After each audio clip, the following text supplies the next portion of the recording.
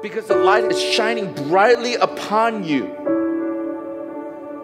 And because it's shining upon you, now you are to shine this light to the world by doing good deeds and sharing the gospel to those who are hurting. You offer hope or healing to those who are discouraged. You give them encouragement. That is what it means to be light of the world. And last summer, I prayed that I can have good church community in Hong Kong.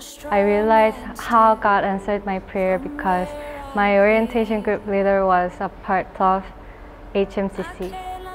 I participated in OCR by being an orientation group leader. I was scared to talk to new people, and also I was nervous, how am I going to do this?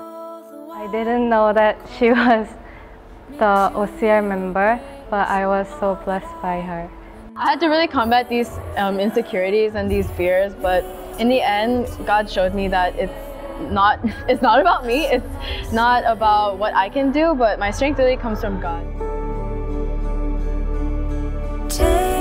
Through Life Group and LCG, I can really see how God kept illuminating the areas that I have overlooked in myself and kept challenging me to respond to that light. I will always feel refreshed, joyful, and so blessed after each Life Group meeting. These people, who I initially did not know and were strangers with, have become one of the most important friends of my life. I cannot imagine actually if there's no life group, no covenant group, no other wives, and I'm struggling through those things alone. Yeah. How I responded is to personally accepted him as my personal savior for the first time, and I got baptized in December last year. Through Encounter, I felt God. God really called me, wow, you're looking to me with all these things, but I don't want you to just come with all these tears that you know. I just want you to come to me as you. During One Desire Fast, where Pastor Seth kind of shared about this quote about how vile we are as sinners and how dire that is, how much that separates us from God.